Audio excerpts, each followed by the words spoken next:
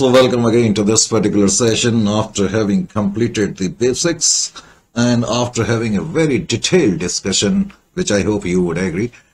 With respect to data system, now we are in a position to have a crack at the questions. So pull out your notes which have been supplied to you and pull out section 1. This is 1.1. This is the first question which we are picking up, correct? But make a habit of writing each and everything. Even though questions have been given in a solved manner, I would love you to what we could note down each and every words. So here we go and we start this particular question. This is data system. First we are analyzing, correct? Mr. 007 of city X has a branch at city Y. Goods are supplied to the branch at cost and the expenses of the branch are paid from head office. And the branch keeps a sales journal and a debtors ledger only. From the following information supplied by the branch, prepare branch account and branch debtors account. So very clearly in this question, prepare branch account and debtors account, very clearly it is given that we have to adopt data system to solve this particular question. Now what is the information which is given to us? The opening stock, that is on 1st of April 2021, of course 24, and closing stock is given to you. Besides that, credit sales is given to you. I have already told you that credit sale is a transaction which has taken place between the branch and branch debtors. It will not come in the branch account, only in debtors account. Cash sales, of course, it will be written towards the credit side of branch account. Then receipts from debtors 37,900. Receipt from debtors 37,900. Now, this particular transaction, here branch has collected the cash and ultimately it will be sent back to head office. That is the reason actually it will come in the what we call debtors account and also in the branch account. Sundry debtors closing balance is given to you as 9160. And besides that, we have been given, this is goods sent from head office 30,000. Besides that, we have been given goods in transit from head office on 31st of March 2022. This is the point. Before I attempt the question, let me explain. This is the rough sheet. What we mean by goods in transit? See here. In this question, goods sent from head office is 30,000. Oh, year is starting from 1/4/2021 and ending on 31st of 3/2022. Correct? Head office has supplied goods sent to branch worth rupees 30,000. And you have been given goods in transit. Goods in transit worth rupees 3,600. And it is given goods in transit as at 31st of 3/2022. It means out of 30,000, 3,600 worth of goods haven't reached the branch by this particular date. These goods are still in the journey. In transit means in the journey. So that is the reason actually, because we have sent the goods, we will put it towards the debit side of the branch account 30,000. But because out of these goods, 3,600 worth of goods haven't been received by the branch, and our main target is to show through branch account how much worth of goods branch has received. Our main target actually is to reflect how much worth of goods branch has received. And we know that out of 30,000, 3,600 worth of goods haven't been received by the branch by the end of the year. It means our branch has received only this much of goods out of 30,000. We had sent 30,000 worth of goods, but branch actually has received 26,400 worth of goods because 3,600 worth of goods are still in the journey. So in order to reflect 26,400, what we will do, we will write goods sent to branch account 30,000 towards the debit side, and we will write goods in transit to the credit side. Are you getting my point or not? Why we are going to write it towards the credit side? Because the difference will be equal to 26,400, and this difference reflects goods received by the branch. That is the basic task. That is the basic motive. This figure we want to actually show. So in order to make this figure get reflected in the branch account, we have to write goods sent to the debit side and goods in transit, if ever given in the question, that will be put towards the credit side of the branch account. This is the only thing which I wanted to tell you in this particular question. and expenses paid by head office for the branch 10,400. Whenever this line will be given, expenses paid by head office for branch, you will presume or you will construe this particular line this way. It is given expenses paid by head office. You will have to presume it this way, that head office has sent the cash to the branch and branch has paid for the expenses. Even though it is written like this, you will have to construe it this way. Is it clear? So this is how the question is, and now we are in a position to solve this question. So I will keep these sheets here and I will put the question sheet towards my left hand side. Correct? So question number 1.1 we are picking up now. Question number 1.1. This is question number 1.1. 1.1 means section 1, question number 1. In order to do this question, first let me actually pick up the scale and then let me draw branch account. Correct? This is branch account. I think this much is enough. And simultaneously, I will prepare branch debtors account. As you know, under what we call this system, we have to prepare branch account and branch debtors account. Clear? So, first of all, you should write in the books of the head office. This should be your what we call policy. Whenever you are going to solve the question, don't forget to write in the books of head office, because entire accounting is being done by head office, in the books of head office. In the books of head office, you write the title branch account.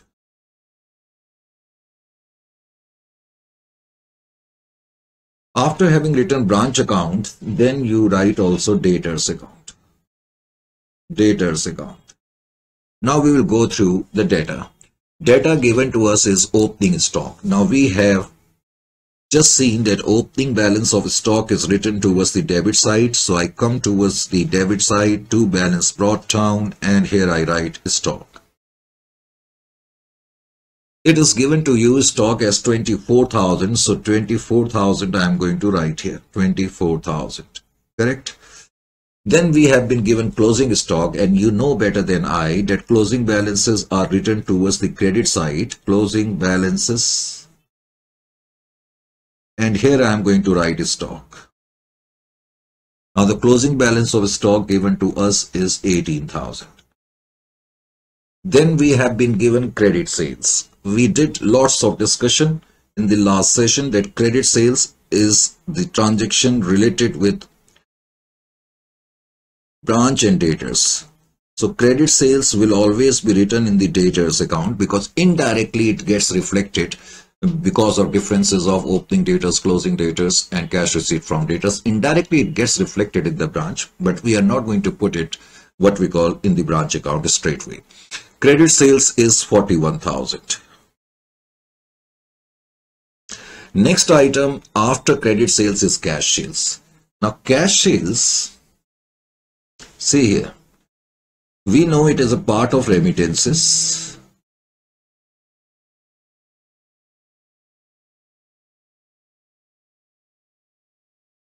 Cash sales is put towards the credit side in the branch account. Cash sales is equal to 17,500, correct? 17,500. Some of you might be tempting to raise a question, so why this transaction is put in the branch account? Because it is a transaction between what we call head office, between branch office and debtors. Actually, it is not a transaction between branch and debtors, because it is a case of cash sales. So debtors means the customers, the persons to whom we sold the goods on credit, and later on they are paying us. But it is a case of cash sales. So first of all, it is not a transaction between what we call credit customer. It is simply a transaction between the what we call branch and the person to whom the goods have been sold on cash. Now, if I am selling goods to somebody and he is paying me cash, I need not require to what we will keep his account. That is why cash sales will not come in the debtors, quite obviously, because it is a cash sales and not credit sales. But this amount will find place in the branch account, because this amount ultimately will have to be sent back to the head office. Correct? Then we have been given receipts from debtors. Receipts from debtors means cash receipt from debtors. So I will write it first of all here. Receipts from debtors. Receipts from debtors in this case given to you as 37,900. 37,900. And we know that when we will receive cash from debtors, debtors will get reduced. So cash from debtors or receipts from debtors will also find place in the debtors account. 37,900 is the amount. So total of remittances, now you total it up. And where is the calculator? Here is the calculator. So 17,500 plus 37,900, that is 55,400. I will write it over here. 55,400. Simple, should not pose any problem to you. Then closing balance of debtors in this question is given. Debtors on 31st of March 2022. So closing balance of debtors, I will write here debtors. Closing balance of debtors is 9,160. 9,160. This is the closing balance. This is 37,900. Ink got a little bit blotted. Don't worry, 37,900. Because this is closing balance of debtors and closing balance of debtors is also written over here. So I will write here 9,160. Correct? Now goods sent from head office is 30,000, and we know that when head office will send the goods to the branch, it is written towards the debit side of branch account. Goods sent to branch. Now onwards I will use the short form GSTB, goods sent to branch account. Goods sent to branch. Because it's a pretty long word, goods sent to branch account GSTB. So 30,000 worth of goods we did send, but out of these goods, 3,600 worth of goods are still in the journey. That means till the end of the accounting year, these goods haven't been received by the branch. So we want to show what worth of goods have been received by branch. So in order to reflect that figure, I will have to reflect goods in transit towards the credit side. Goods in transit, why it will appear towards the credit side? Now you should be in a position to answer that. Correct? In order to show how much worth of goods have been received by the branch. Goods in transit is 3,600. So we have written goods in transit 3,600 over here. Correct? Then expenses paid by head office. Even though it is written expenses paid by head office, actually it means head office must have sent the cash to the branch and branch must have paid those expenses. So that is why it is written here to cash. And I will write branch expenses. We know that in order to meet the branch expenses, head office sends the cash, 10,400. Correct? Now, whenever you will tally branch account, make sure, please pay attention towards this important point. Whenever you are going to tally branch account, make sure that you have all the figures related to debtors in the branch account. Related to all the figures in the branch account means opening balance of debtors, closing balance of debtors, and cash received from debtors, because these three figures related to debtors find place in the branch account. So before we tally this account, we have to make sure that do we have all these three figures related to debtors in the branch account.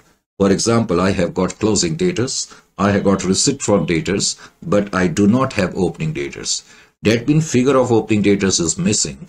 So now first what I will do, I will now tally this account. Correct? When I will tally this account, 37,900 plus 9,160 minus 41,000. So when I will tally this account, I will get the balancing figure. Balancing figure is 6060. This will be my opening balance. So whatever missing figure is there, that missing figure you can draw out by balancing the debtors account. So opening balance of debtors 6060 as per my calculation. So you have found out the opening balance of the debtors. Is it clear to you or not? Once you have found out the opening balance of the debtors, now you are in a position to write opening debtors here. opening daters 6060, correct? Opening daters from daters account I have written, just for your reference. From daters account, this figure we drew out 6060. So now, because I am sure and certain that all the figures which have got relations with the daters have been incorporated over here, now I can proceed to tally this account. If I will tally this account, I will get the net profit. Net profit. And net profit will be, because I have done the question so many times, figures are virtually memorized, so you can even check it later on. 30,760 will be your profit. Is it clear to you or not? This is just the starting. After having done this question, we pick up question number 2. Question number 1.2. 1.2. Correct? Now we'll pick up question number 1.2. Again, I will need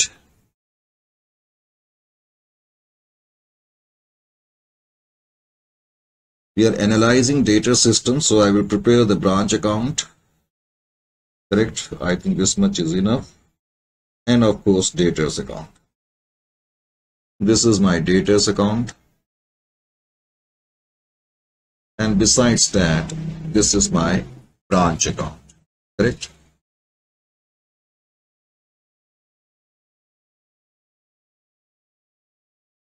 Branch account. We pick up the second question. Second question, it is in this sheet actually. Big brothers are having their head office at Delhi. Big brothers are having their head office at Delhi and branch at Kolkata.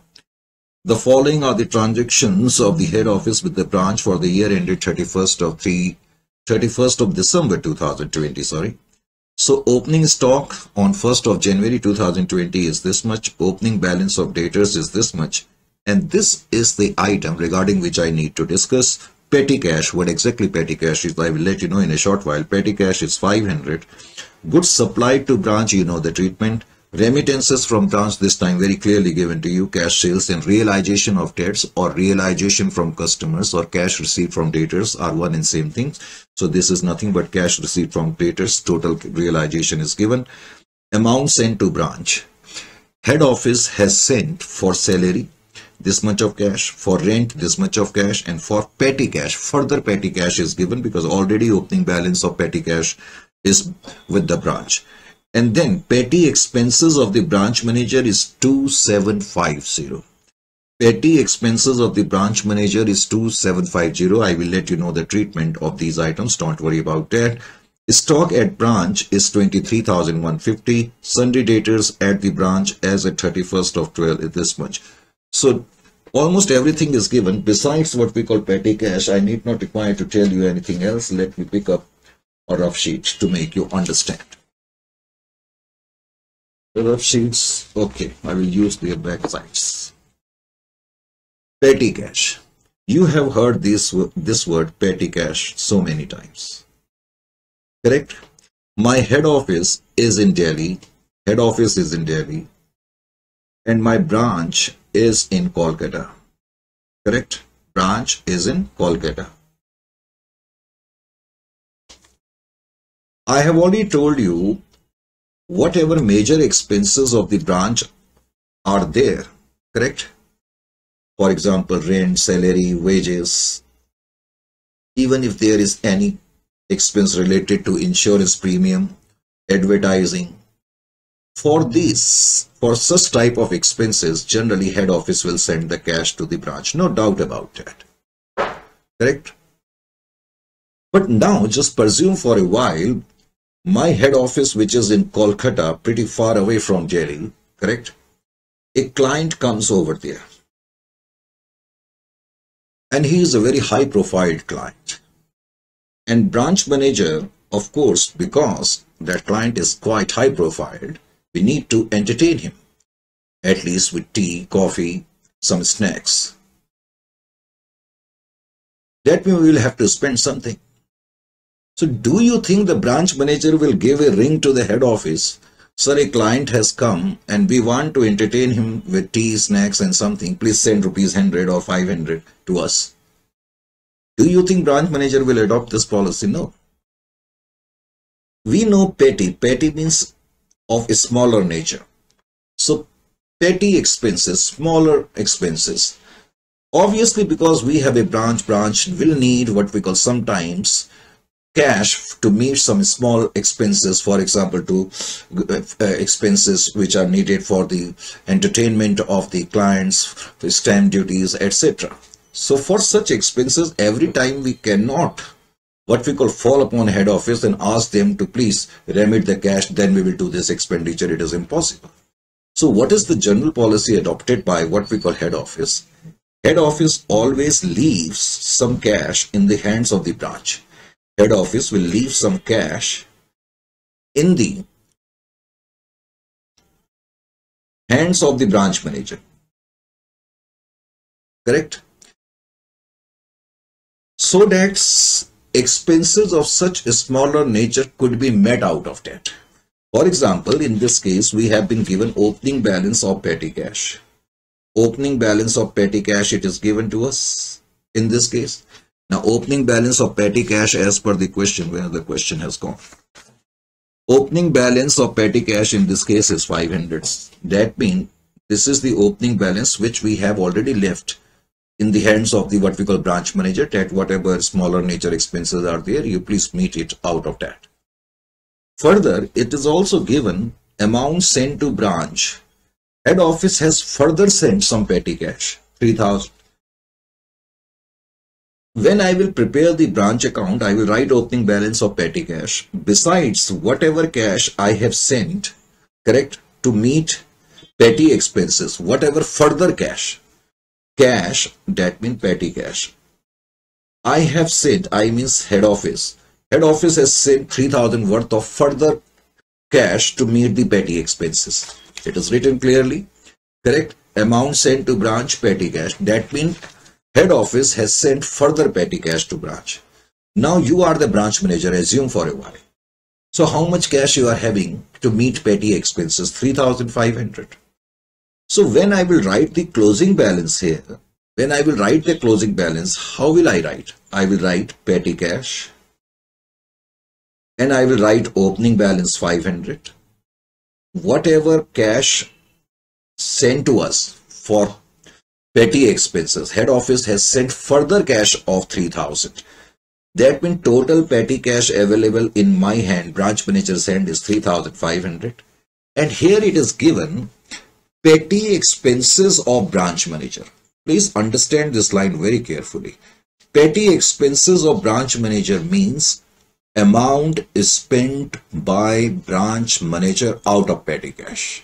Amount is spent by branch manager out of petty cash. Amount is spent by branch manager out of petty cash. That means out of 3,500, you have spent 2,750. This was the figure, right? 2,750. This is branch manager's expenses. It is important to understand that there is a difference between branch expenses and branch manager's expenses.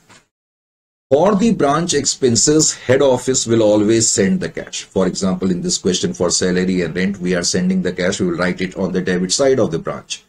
Correct? Branch expenses is not going to give us any problem. Regarding petty expenses, you have to be careful. Opening balance you have written. Whatever further petty cash is sent, you have also written it towards the debit side. This shows that branch manager is having total petty cash of 3,500. And out of that, whatever he has spent, you will subtract it. And the closing balance, then you will write it here, 750. Indirectly, it means when I am writing 500 here, when I am writing 3,000 here, and on the opposite side, when I am writing 750, the difference of 3,500 minus 750 is nothing but branch manager's expenses. That means branch manager's expenses are reflected indirectly. Now you may ask me, sir, why we are writing opening balance 3 and then whatever petty cash is sent and closing balance? Why we are writing these three items? in order to reflect 2750. Why can't we simply write 2750 branch manager's expenses? You are right, absolutely. We could do that. But problem is that I told you it's an incomplete accounting system. Under this, head office is maintaining only branch account. It is not maintaining any other asset account. For example, if we were maintaining what we call petty cash account, then I could have had posted the directly expenses figure here.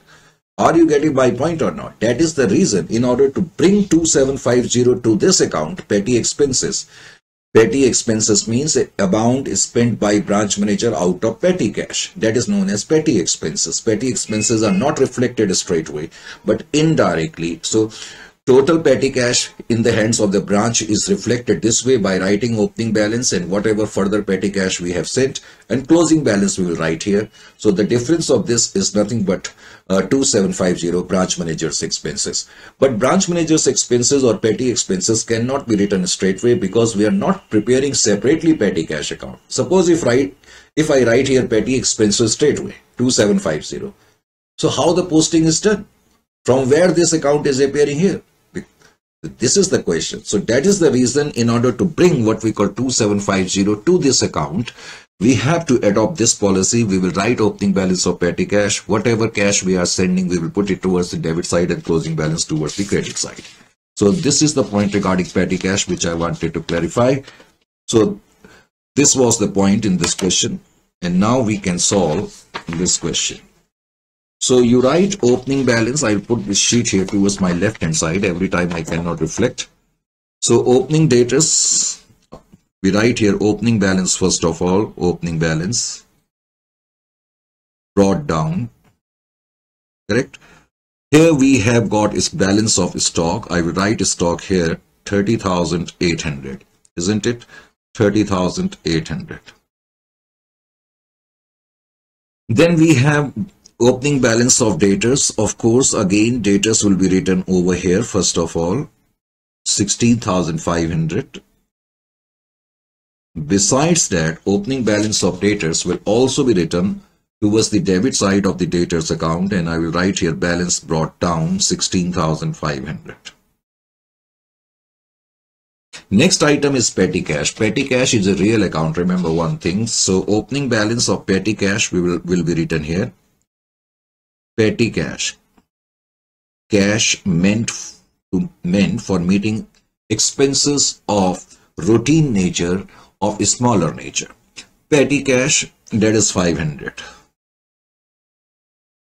We are not going to prepare petty cash account. Remember one thing under this particular account.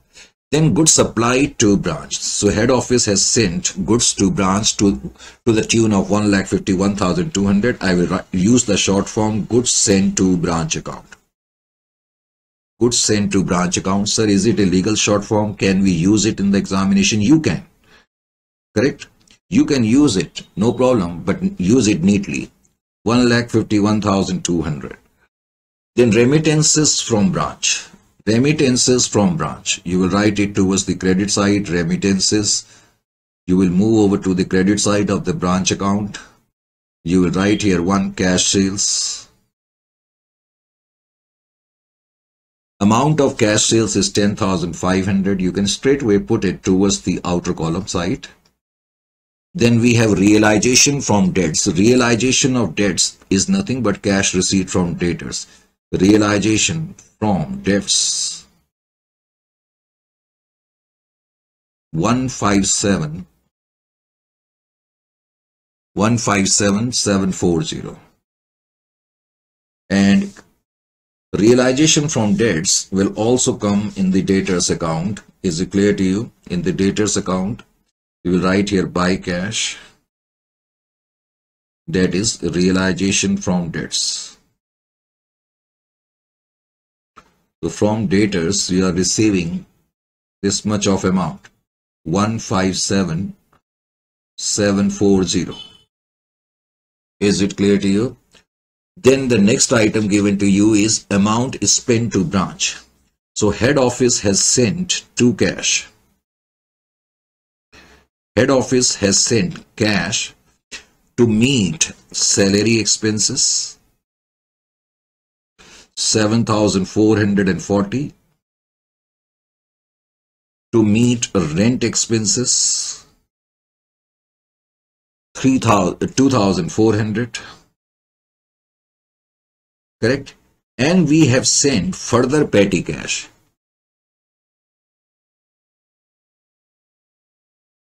That is 3,000. You have to take care of this item. We have sent further 3,000 for petty cash. Then very next item is petty expenses of the branch manager. So when I will move towards the credit side, I will write here balance carried down. Under the balance carried down, I will write here closing balance of petty cash. And I will write here opening balance. Opening balance, that means petty cash available in the hands of the branch manager in the beginning was 500. And we sent 3,000 more plus sent 3,000. So total petty cash available with the branch is 3,500. Out of 3,500, now you subtract branch manager's expenses. Branch manager's expenses, I told you, is nothing but petty expenses. Petty expenses. It means amount is spent by branch manager out of petty cash available with him. And he has spent how much? He has spent 2,750. So closing balance will be 750. So point here is that if we will look closely, we'll find actually we have written 2,750 only in this account, because the difference of 500 plus 3,500 minus 750 is nothing but 2,750. That means petty expenses have been put in an indirect manner, correct? Because we are not preparing any real account, correct, in this particular system. That is the reason we have to adopt this methodology. Then after petty cash and petty expenses, we have stock. Closing stock given to you is 23,150. So you will write here 23,150. And then we have sundry debtors. Sundry debtors closing balance.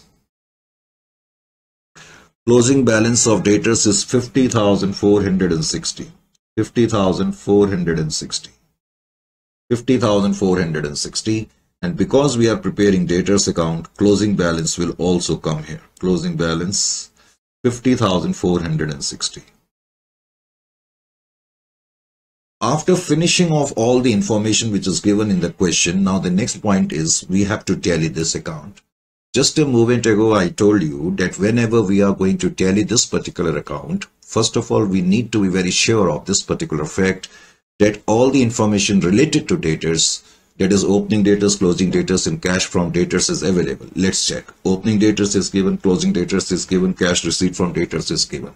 So I can tally this account. Correct? Because all the information related to debtors is given. So now I am in a position to tally it. So I will compute the net profit.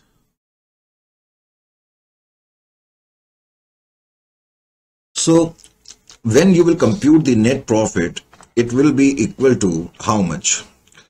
Net profit 10,500 plus 157,740 plus 750 plus 23,150 plus 50,460 minus 30,800 minus 16,500 minus 500 and then minus 151,200 minus 7,440 minus 2,400 and minus 3,000. Is it clear to you? This is how you are going to get this 30,760. So 30,760 is your net profit. Is it clear how you are going to compute? So this is the way you are going to compute the profit. Then after completing the profit, problem is that since you are maintaining debtors account, it is better to close it also. And if I am going to ask you what will be your what we call balancing figure, balancing figure will be obviously in this case credit sales.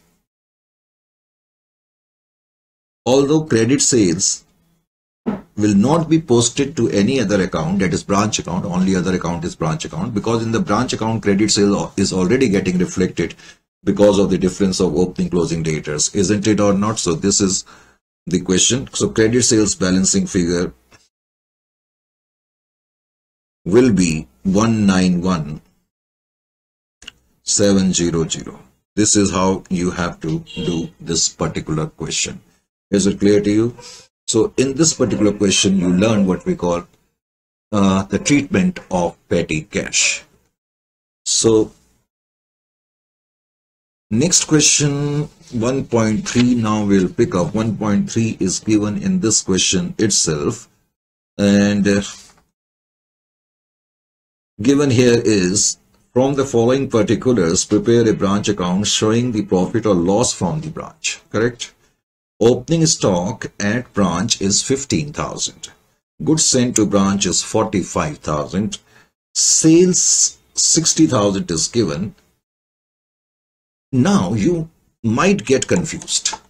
Suppose if I ask you whether it is a cash sales or credit sales, how will you give me the answer? Logically in accounts, if nothing is written in front of sales, if nothing is written in front of sales, that always presume it to be credit sales. What I am saying, let me pick up the rough sheet. Suppose if I have written sales, and since neither as prefix or suffix, nothing is written here credit or cash, so I shall always presume it to be as credit sales. This is the rule. Correct? Now in this question, now you tell me this sales stands for cash or credit. Nothing is written.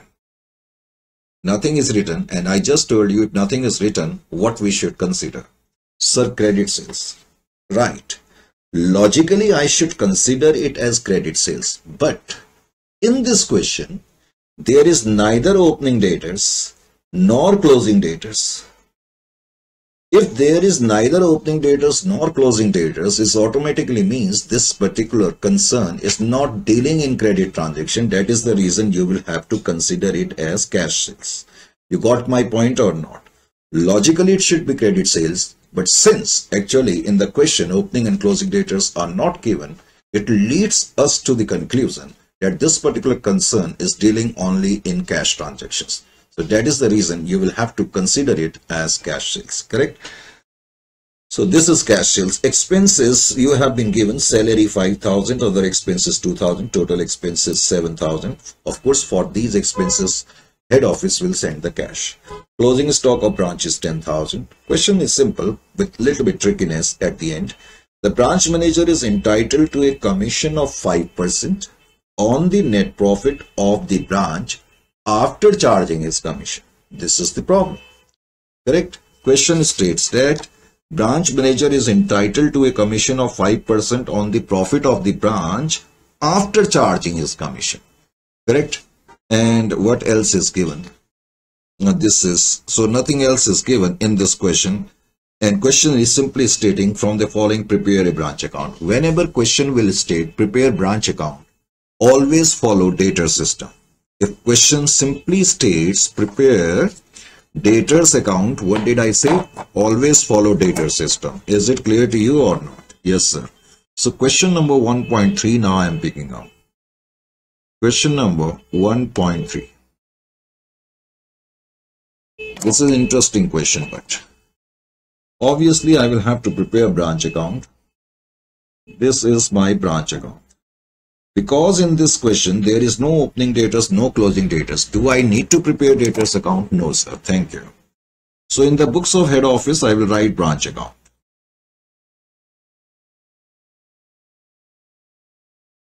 This is my branch account, correct? And it is given to us opening stock at branch. So I will write here opening stock, opening balance, stock. Opening balance of stock given to me is 15,000. Besides that, we have been given goods sent to branch account. 2 goods sent to branch account. 2 goods sent to branch account is given to you as 60,000. You will write it over here. Then we have been given expenses. You will write here to cash. It means head office must have sent cash to meet these expenses.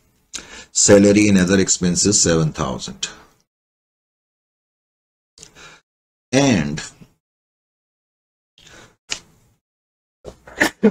sorry, it's pretty cold out here. So then I will write here cash, the remittances, remittances. Under the remittances, we know that we write actually cash sales and cash from debtors. Now you have to be careful. I told you earlier, in this question, amount of sales stands for cash sales. Why? You should understand that. Correct? So here sales means cash sales. That is the reason why I explained that earlier. And cash from debtors in this question will be nil. So why cash from debtors will be nil in this particular question? Reason is very simple. In this question, cash received from debtors will be nil because there are no credit transaction. So that means 60,000. So obviously in this question, there are no credit transactions. So no question of opening and closing debtors. Correct? Because in this question, there is no question of opening and closing debtors. I can now tell you this. And let me check whether there is any closing stock. And closing stock is given in this question. Closing balance. Carried down. Closing stock given to you is 10,000. Closing stock is given to you as 10,000. Now see what I am doing. 60 plus 10 is equal to 70,000. No doubt about that. I will write the total, which I generally don't write. 70,000. Now from 70,000, pay attention. I am subtracting these figures. Correct? Let me subtract these figures. Where is the calculator? So 70,000 minus 15 minus 60 and 7, 67. Opening stock figure is how much? 15,000. Goods sent to branch, actually I have written 60, it is 45,000. This is the problem. That is why I thought why my answer is not matching. Extremely sorry. This is 45,000, not 60,000. So I will rub it off. So it is 45,000. I will write 45,000 because it will take a little bit of time to what we call get a little bit dry. So I will subtract now from 70,000, 15,000, 45,000 and 7,000. So I am having at this moment 3,000. This 3,000 is my profit without any doubt. This 3,000 is my profit. No question about that. But this is my net profit.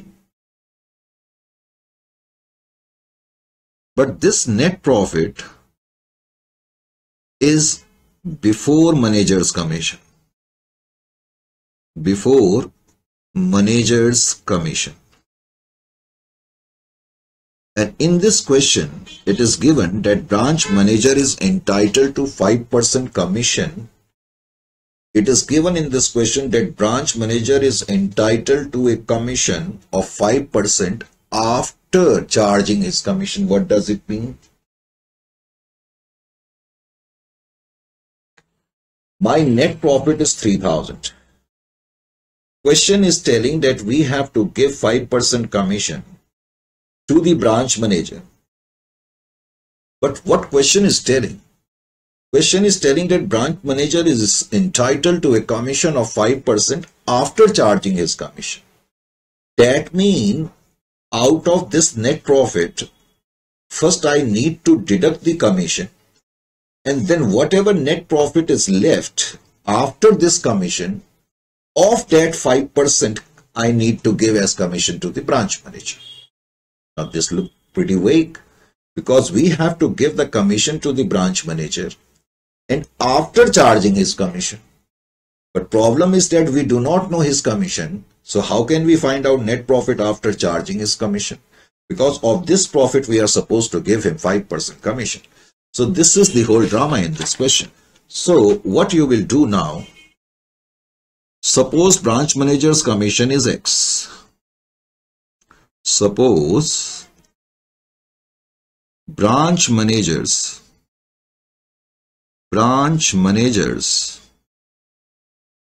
commission is X is equal to X. Now we presume branch manager's commission is equal to X, and this is net profit before commission. So net profit after commission will be equal to net profit after commission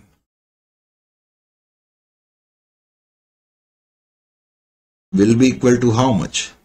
It will be equal to 3000 minus X. Now it becomes net profit after commission. Of this net profit, 5% commission is to be given to the branch manager. So now we are in a, so we can say now branch manager's commission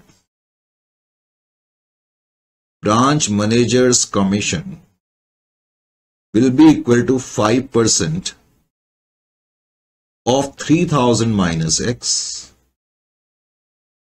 Now we can say so. Branch manager's commission will be equal to this, correct? That is 5 into 3000, 15,000 divided by 100 minus 5 into X, 5X divided by 100, which is equal to 100 cancel, that is 150 minus 5x, because 20 I have cancelled, 5x by 100. This is branch manager's commission. So we have reached the conclusion now. We know that branch manager's commission is equal to this one. And we have presumed branch manager's commission as X. So now our equation will be, so equation